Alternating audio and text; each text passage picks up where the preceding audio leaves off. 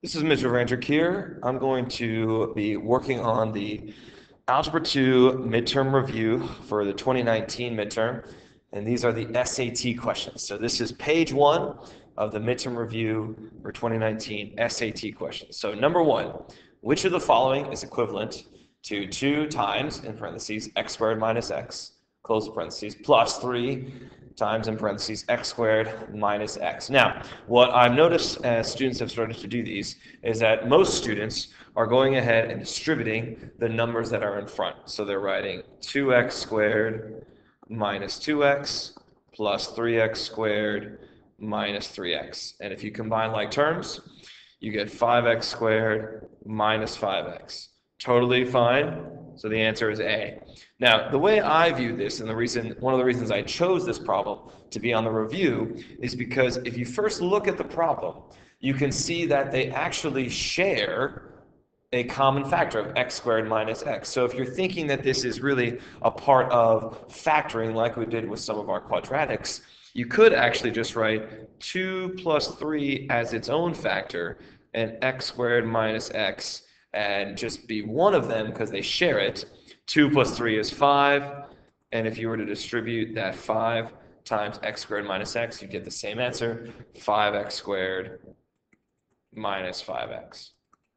All right, so I think most students will end up doing this way, which really does not take that long, but I wanted to show you one of the reasons I did this was because this will help your brain think about when you factor quadratics with an a value that's not 1. All right, number 2. Now, number 2 gives you the graph of this function, which is a parabola, so we know it's a quadratic, and it says which of the following is the function f. So when I look at these answers, I see A, B, C, and D are all in vertex form. Okay, well, if they're all in vertex form, let's go ahead and first look at the graph to find the vertex. And the vertex is 3, 1. Okay, now when they're in vertex form, you must think opposite for your x value of your vertex.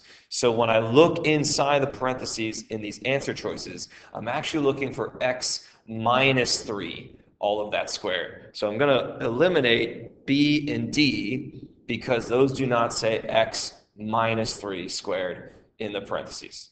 Okay? Now, in terms of differentiating between A and C, you have one of them has an A value of 4, and the other has an A value of 1.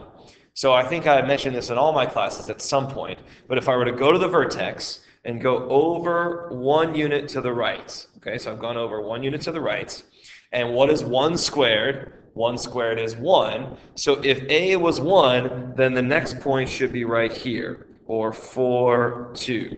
All right, if A was 1, it would be going like that. But since the point is not there, it's actually gone up not 1, but 1, 2, 3, 4 units to get to 4 comma 5.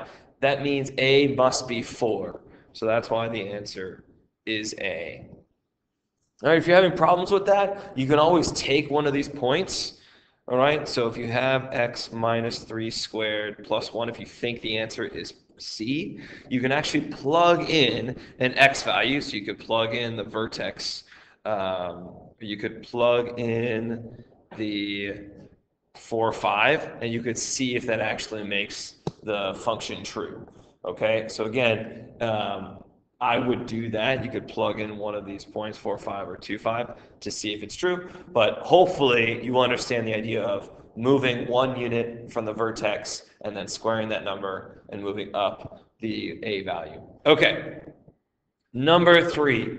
Number 3 says if 2n divided by 5 is 10, what is the value of 2n minus 1? Well, let's just go ahead and solve this equation. It's being divided by 5, so if you multiply both sides by 5, it will get rid of that division to give you 2n is 50. All right, so then if you divide both sides by 2, you get n is 25. Now, it's not asking for the value for n. It's asking for the value of 2n minus 1.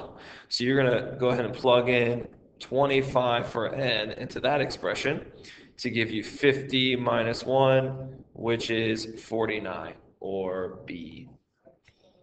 All right. Okay, so that one's good. Number 4. Number 4 is an interesting question. I chose this because it kind of looks similar to number 3, but it's a little bit more complicated because it doesn't give you an equation with just one variable. It's got multiple. So I actually chose this because you want to view this as a system. So I'm going to write them on top of each other. So I'm going to write them vertically. All right, those first 2 equations. And I can go ahead and solve this with either substitution or elimination. It doesn't say which one to choose, like some questions that I've asked you have.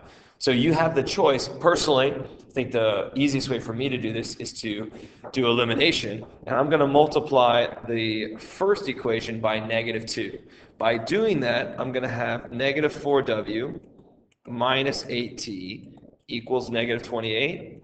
And if I rewrite the second equation and use addition, I will eliminate the variable w. Okay, and that's the whole goal here, is to eliminate one of these variables to solve for the other. So if I add, I get -3t equals -3, so t is equal to 1. Again, you're not finding out what t is equal to. That's not what the question asks. Now I need to plug back into one of the originals. I'm just going to use the first one. 2w plus 4t is 14, and plug in 1 for t and solve for w. So I'm going to get 2w plus 4 is 14. Move that 4 over with subtraction to get 2w is 10 and w is 5. So if I know that w is 5 and t is 1, when I plug it into 2w plus 3t, I'll get 2 times 5 plus 3 times 1. All right, and 10 plus 3 is 13. So that was a very long process in terms of finding the answer here, with writing as a system, solving for one of your variables, then using that to plug into an original equation to find the other variable, and then ultimately plug it into that expression, 2w plus 3t. All right, and the last question on this page says if f of x is equal to 5x squared minus 3 and f of x plus a is equal to 5x squared plus 30x plus 42, what is the value of that a? So it's some number. So the first thing I did was I rewrote the original function f of x. Okay, it's this quadratic. Then it says go ahead and plug in x plus a for x. So watch how this substitution works. Again, if it was a number like f of 2, you're going to replace x with that number. But it's not a number, it's an expression that I replace x with, x plus a. All right, now to do x plus a squared, you're really going to multiply x plus a times x plus a, which is x squared plus 2ax plus a squared. And all of that still needs to be multiplied by 5 and then subtracting 3 at the end. Okay, so I'm going to distribute that 5 and get 5x squared plus 10ax plus 5a squared minus 3. Now, this technically should be equal to this original in the problem of x plus a. So those should be the same. And when I look at that, I notice that the number in front of x is 30. All right, so that's my letter B if you're thinking in standard form. And if I go down here to my other boxed one, 10a is in front of the x. All right, so for these to be true, 10a and 30 must be equal to each other. So to solve that, you divide both sides by 10. So a is equal to 3. So the answer is done. A is 3. But let me show you again why that's true. If you were to plug a into this 5, or into this a over here, and get 5 times 3 squared, 3 squared is 9. 9 times 5 is 45. And positive 45 minus 3 is 42, which you can confirm is your C value in the first part of the problem. All right, so number 5, the answer is C. All right, that does it for page 1. Tune in for page 2 coming soon.